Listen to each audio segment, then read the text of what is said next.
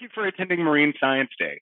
We're excited to have attendees from all over the world with us today. My name is Jason Pafford, and I will be your host for this session. In this session, Jameson Gregg, a marine scientist at VIMS, and Josh McGilly, a graduate student at Old Dominion University, will be sharing their research on mycobacteriosis in striped bass. After a short presentation, we will have a Q&A session in which Josh will answer your questions on this topic. And now I'll turn it over to Josh to get us started. So good morning, everyone. I would like to thank you all for tuning in this morning to our presentation, Disease in Striped Bass, Understanding Mycobacteriosis. My name is Joshua McGilly. I'm a current graduate student at Old Dominion University. With me today is Jameson Gregg from VIMS. My project is a collaborative project between myself, my main advisor, and a survey team up at VIMS. So to start off today, I'm going to go over a little bit of biology about striped bass. So striped bass are an anadromous species, meaning they spend most of their lives in salt water and migrate to fresh water to spawn. Their historical range is along the Atlantic coast from the St. Lawrence River in Canada down to the St. Johns River in Florida, and then in the Gulf of Mexico from the Suwannee River in Florida to Corpus Christi Bay in Texas.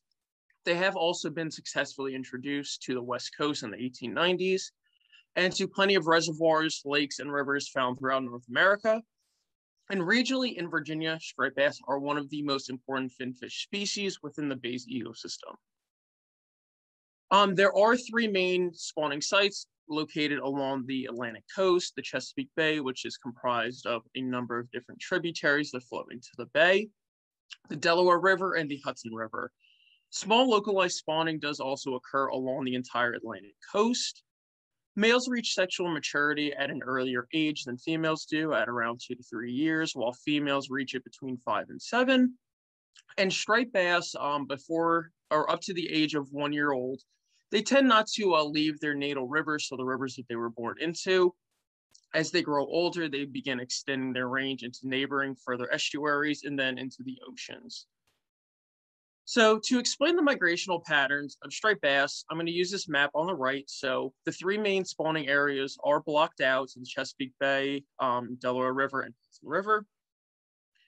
After spawning in mid-spring and then into summer, striped bass begin entering the oceans and moving north along the coast, depicted by the green and yellow arrows.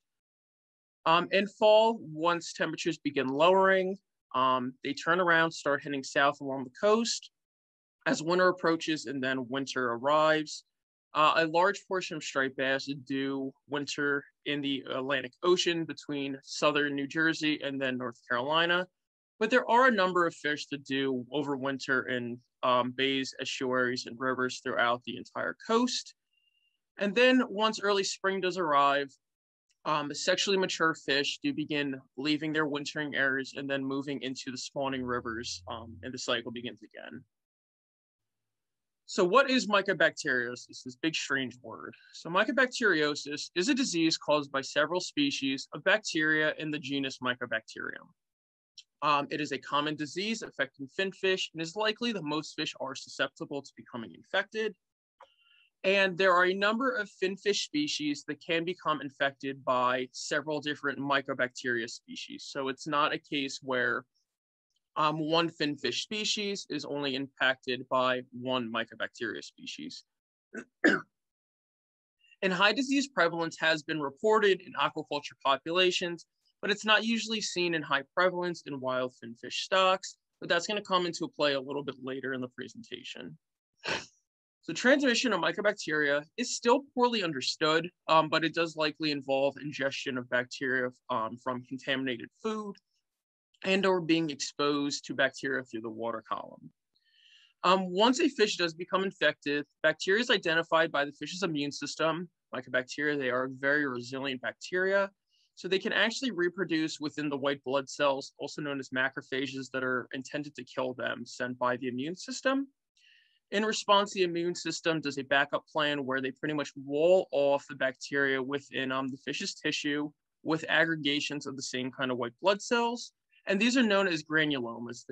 They can usually be found in the fish's spleen or also the head kidney. Along with the internal granulomas, fish can exhibit sores on their skin, so they can range in size and location on the fish's body, from small pigmented scale erosions, also known as pigmented foci, to small or large hemorrhaging ulcers. One thing that I do want to point out is that a fish, in this case striped bass, can have internal granulomas, but not have external disease present. But a fish cannot have external disease present, likely without having internal granulomas present. This picture right here shows a striped bass with a rather large hemorrhaged ulcer underneath his pectoral fin. The black arrow is pointing to it. But also behind the black arrow on the fish's belly, you can see small red and black dots. So those are likely a mixture of smaller ulcers or also those pigmented foci found along the entire fish's stomach. And then this picture right here shows a section of a striped bass's spleen. This fish was categorized as severely diseased with many granulomas found throughout this very small section of spleen. So the structure of a granuloma, inside towards the middle of the granuloma, consists of the core, which has necrotic tissue and bacteria present. And then around the core of the granuloma is those aggregations of white blood cells. So the red arrow to the top of the picture, it is pointing towards those aggregations of white blood cells that are surrounding the core of the granuloma. And then in the middle of the picture, the blue arrow is pointing towards the core of that particular granuloma. So now kind of putting these two ideas together, mycobacteriosis and striped bass. Mycobacteriosis has severely affected wild striped bass populations with outbreaks documented in both West and East Coast populations. Infection was first documented along the East Coast in 1997 with Chesapeake Bay striped bass, beginning to show signs of emaciation and the presence of those skin lesions. Mycobacterium schatzi and pseudoschatzi were isolated and identified from striped bass in the Chesapeake Bay during the early 2000s. These are the two main Mycobacteria species we now find in Chesapeake Bay striped bass, along with several other species. And the original documented case and then the isolation of these two species were actually done at VIMS. Sadly, once a fish does become infected, it turns into a chronic infection with very little evidence of it ever regressing in severity. Fish usually stay at the same severity they are, or they progress further into a more severe state. So there are two main studies that I'm going to discuss, both done at VIMS, that looked at mycobacteriosis prevalence in the Chesapeake Bay. So the first was a previous survey at VIMS in the main stem of the Chesapeake Bay. So in the main portion of the bay between 2003 and 5, demonstrated greater than a 70% internal disease prevalence, so the presence of granulomas in fish tissue in some ages of striped bass. So very high prevalence was reported as age increased. Modeling of these data supported the presence of disease-associated mortality, with annual survival chances of diseased fish estimated to be 69% of non-diseased fish. And then in a separate study, fish in the Rappahannock River were examined for skin lesions as a part of a tag recapture study between 2005 and 12. And what this study found was presence of skin lesions were associated with decreased survival. So what these two studies looked at was mycobacteriosis in two different ways in Chesapeake Bay striped bass. The first study looked at the internal disease, while the second study looked at external disease. And they came to the same conclusion that fish that were diseased had a lower annual survival chance compared to non-diseased fish. And then the second study, it looked at the skin lesions. It broke it into three separate severity categories: mild, moderate, and severe. It showed that as disease increased in severity, relative survival of the fish did decrease. So now getting into my own current work. So my master's research involves determining mycobacteriosis prevalence for three of the Chesapeake Bay spawning tributaries, the James, Rappahannock, and Mattaponi River.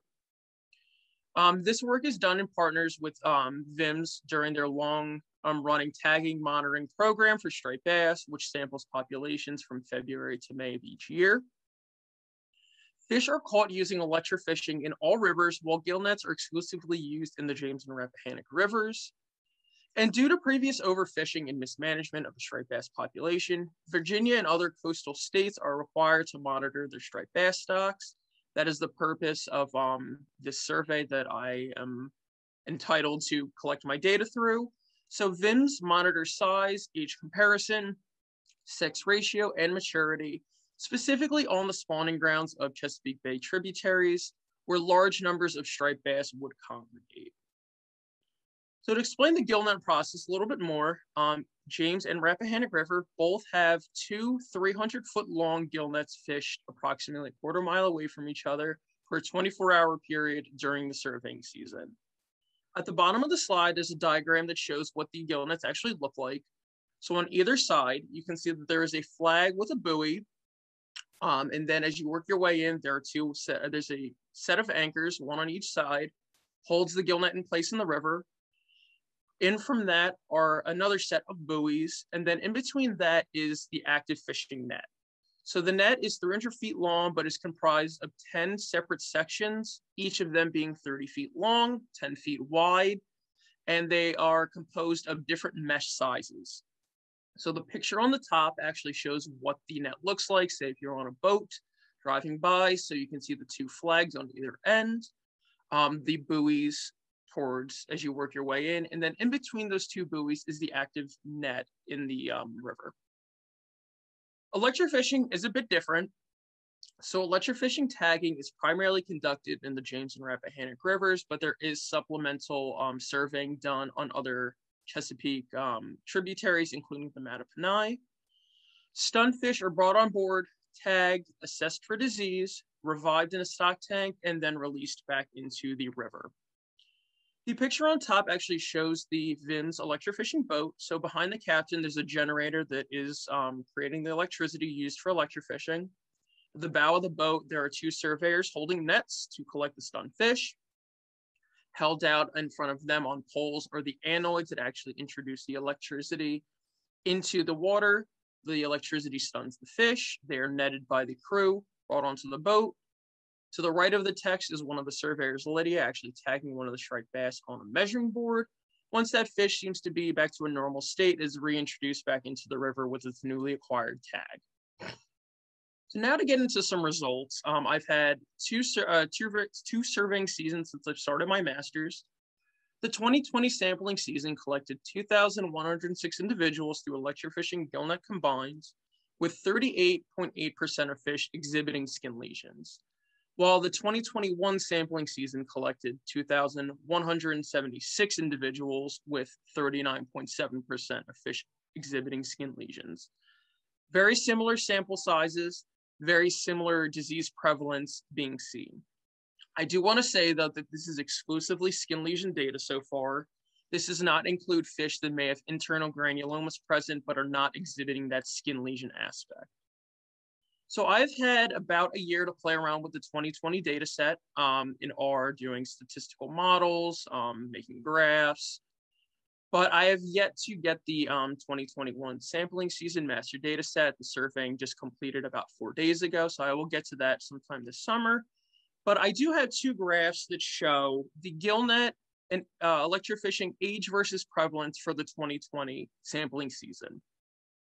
So on the first one, the gillnet one that's on the screen right now, has the James and Rappahannock rivers, James in pink, Rappahannock in blue. And between the ages of 2 and 5 on the bottom axis, you can clearly see an increase in disease prevalence for both of these rivers as age increases. Once you hit age 6, you see a decrease in prevalence in the James River, but a slight increase, if not just about the same, for the Rappahannock. At age 7 and 8, you see 100% disease prevalence. That is due to low sample size. The same with 0 disease prevalence seen in the James at age 8, also due to low sample size. But for age 7 at the Rappahannock, you still see a disease prevalence somewhere around 45%. So this is the second graph showing electrofishing age versus prevalence with the Mattaponi out now introduced. The Mattaponi is in the green. We're going to jump over to age 3, where we have the first 3 data sets. We see a disease prevalence between 25 and 35%. As we go to age 4, we lose the Mattaponi. We see it again at age 5 and age 7. But from age 4 to age 7, we see a clear increase again in disease prevalence from the Jameson Rappahannock rivers. And then between age 5 and age 7, where we do have Mattaponi data, again, we see a clear increase in disease prevalence. So to end the presentation, I'm just going to kind of point out some reasons why the work that I'm doing does have some sort of importance to the bay ecosystem and to striped bass health overall.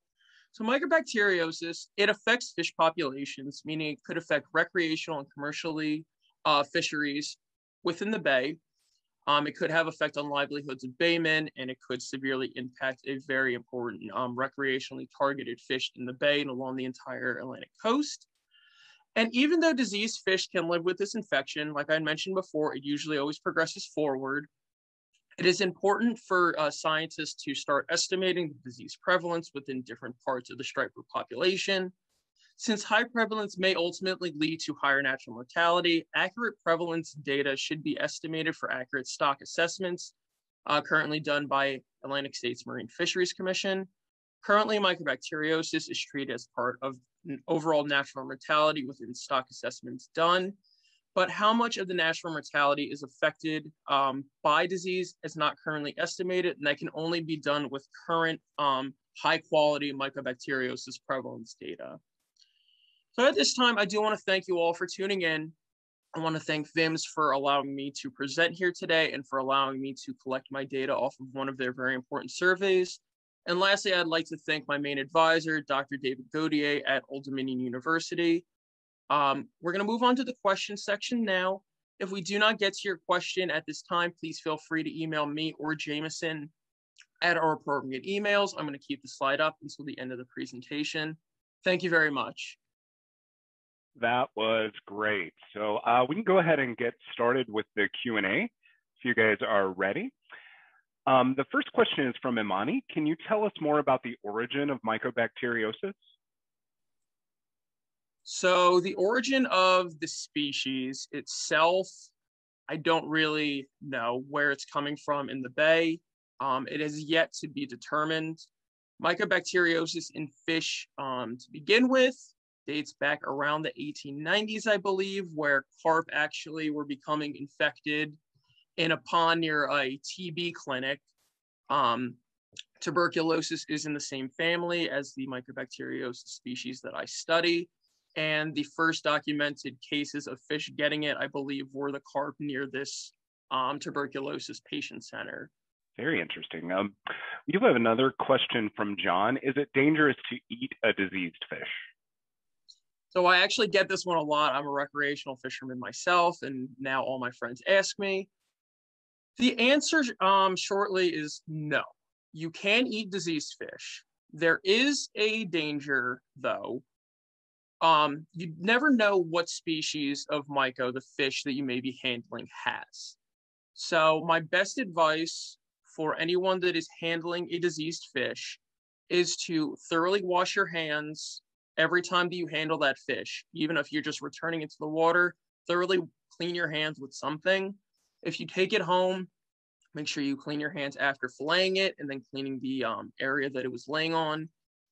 Mycobacterium schottii and pseudoschottii have not shown a zoonotic jump to humans, but M. marinum, which is one of the most prevalent mycobacteria species in all fin fish, can actually jump and cause a rather nasty infection in humans. Say if you were filleting a fish that had a ulcer caused by M. marinum, it could enter a cut. So I do tell most people to thoroughly wash your hands every time you do handle a fish that you do believe is diseased. I do have a question from Sally. You mentioned that it's likely present in all or other fish. Why does it seem to affect striped bass so much more than other fish species? Or is that not the case? Does it not affect other fishes? Does it affect other fishes?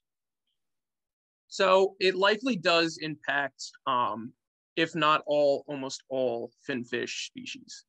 That's one of the very peculiar things about striped bass is it showing very high disease prevalence. There has been little published data outside the Chesapeake Bay. But disease has been shown in the Delaware, and there has been like anecdotal fishing pictures along the entire coast of striped bass showing mycobacteriosis. They're not really sure why we're seeing very high disease prevalence in this wild stock. It is kind of an outlier. In aquaculture, it is somewhat a regular occurrence and can actually cause huge financial burdens to aquaculture facilities as it spreads throughout. And then it's a rather hard species to deal with. So usually fish are kind of cold, and then entire setups are thoroughly cleaned. I think we've got time for one last question here from Cassandra. Is there any difference in how the sex of the fish, does that affect how susceptible it is? I'm going to be looking at that as my data sets kind of build and build. So I have the 2021 data set, and I plan to do one more year surveying. So that is a question that I am going to be asking myself. With my female amount of data from 2020 was rather low. So all the graphs that I showed are exclusively male. But in one of those previous studies, the one that was looking at internal granuloma presence, there was a drop in disease prevalence between ages or after age 6 for females. And it's believed that that might actually be due to disease-associated mortality. After the age of 5 or 6, males were reaching disease prevalence between about 70 and 90, so very high disease prevalence, while there was a steep drop-off in female. So it's thought that there may be some sort of difference between sex. That is going to be one thing that I am going to explore. Hopefully, if I am able to present again next year, I'd be able to talk about that a little bit more. Great. I think we've got time to sneak in one more question before we wrap up. Is there any way to contain the disease or to cure it? So there currently is no cure for mycobacteriosis, any species in fish. Even with tuberculosis in human patients, it is a rather long and strenuous process. It takes, I believe, about 6 months to help a TB patient. So there is nothing right now for striped bass or any finfish. In wild populations, it's going to be very hard to control. It just seems like it is spreading more than it's being contained. And I have not heard yet of a practical containment method. And again, even in aquaculture, very hard to contain. Usually the best method is to cull the entire stock, thoroughly clean pens, raceways, whatever they may be held in, and then kind of starting over. Aquarists, people that do it as a hobby, they can have a myco-specific tank. I have heard of that. Like if they have a fish that they particularly like, it does become susceptible and become infected with myco. You can hold them. They can live. I guess that's one plus, at least with myco, is it does not kill them instantly. But it does seem like these fish do just progress in the wrong direction to more severe states. Awesome. Well, it looks like our time's just about over. Jameson and Joshua, thank you guys so much for being here and for helping us learn more about your research. It's been fascinating. Thank you so much for joining us.